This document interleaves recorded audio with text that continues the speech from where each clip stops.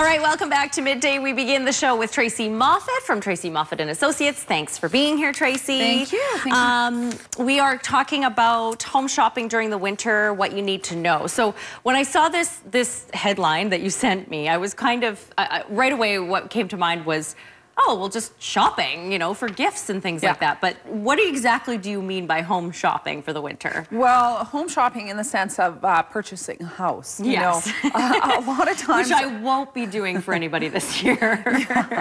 You know, a lot of times there's a big misconception that people kind of hunker down and they wait through the winter before they put their house on the market or even go to look. But it is a fantastic time to be out looking for a house. Really? Because you have people that are selling this time of year usually sell because of necessity, whether they've got a job transfer, you know, maybe somebody's gone through a divorce, there's been a death in the family. So real estate, believe it or not, still rolls on in the winter months. Really? So, okay. Yeah. I would have thought that would have been a slower time and maybe not the greatest time to look, but that's a good tip. No, you can get some good deals too in the winter, especially like for those houses that have been sitting on the market for a while. So yeah, it's a good time. Okay. Yeah. We've got some pictures that we want to go through here, if we can get the first one up. Holiday debt.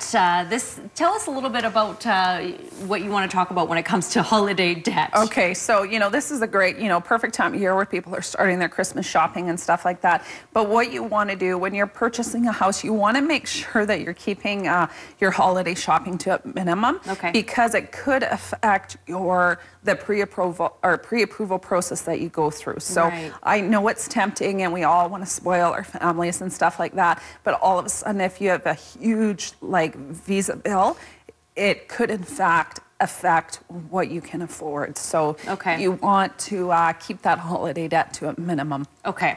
Our next couple of pictures here. Okay, what are we looking at here? Obviously a house buried in some snow. So here, you know what? Seeing the homes at its worst is actually a plus. This is obviously a little bit extreme, but it's good news for the buyer because you're going to discover like possibly certain flaws such as lack of privacy, leaks or drafty windows. So seeing a home in its worst light, so to speak, is actually a good thing. And you could always ask for photos, and sometimes homeowners will leave like photos on the counter of what it looks like in the summer months. Right, so, that's a good idea. That last photo that we saw was actually quite nice though, with the ice crystals coming off of the lights. Yeah, but if you got, I mean, if you got like 3-foot icicles hanging from the roof, you know that there might be a little bit of a heat loss issue and stuff. So you might want to pay a little bit close attention to your home inspection. Okay. The next pair of pictures we have, this looks cozy. Yeah. So again, you know, buying your house in the colder months, all the major systems in your home are put to the test, such as plumbing, heating, roof, gutters, and stuff like that. So you can request now.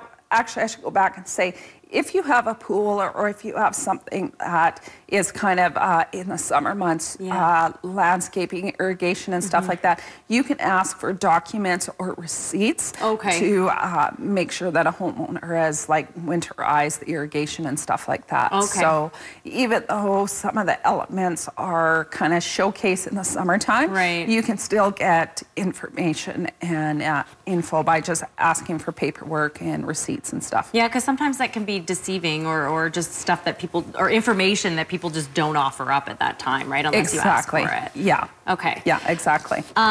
So yeah, that last photo that we saw was all the invoices, right? Yes, that's right. Yeah, ask for bills and receipts. And if you're a homeowner putting your house on the market, keep that stuff out. You know, you could, again, like the pictures, you can display it on the counter so you have that information. Make a spreadsheet if that's easier. And the more information you can give to buyers, the more your house shows in a positive light. Absolutely, yeah. Our next one here is, this is a beautiful home behind this for sale sign. Yeah, so, you know, in the winter, curb appeal is actually still important. So obviously you want to make sure your driveways and your sidewalks are plowed, get some de-icer and that sort of stuff.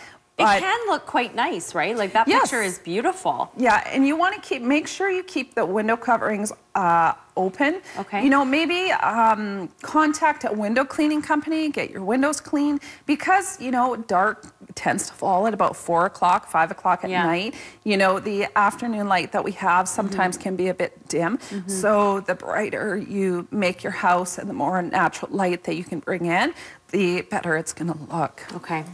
I think, do we have one more set, or was that the last one, Tracy? That was the last one. Okay. Just a few little tips. So good tips.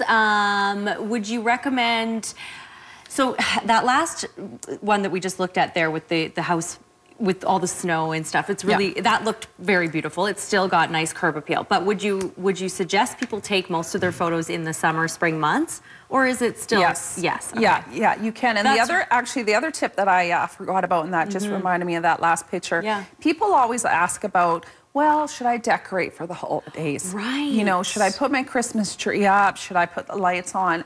Absolutely, 100%. Okay. Just continue living your life the way you do it. If you are the type of person that goes a little crazy, you might want to, you know, tone it down a little bit. Try not to get too tacky and cluttery. No, but and if it's something like, if you've always wanted to do a theme, like maybe I don't know, a pink Christmas tree or red and white, this, you know, now's a good time to do it. You know, if you can make your house look a little staged, it'll be beneficial for you. But absolutely continue with your decorations, continue with your traditions. Just, you might want to dial it back a bit if, like, Christmas is your thing and you just go crazy. Yeah, I could see that happening with some people. Yeah. All right, Tracy, good tips as always. Maybe this is a cozy time to look for a house, right? Yes, exactly. Right. No snow here, so it's good to get out. There you go. Tracy Moffett, information is at the bottom of the screen there. Make sure you get a hold of her if you have any questions or any comments, or if you just want to chat. We're back in 2 minutes. Stay with us.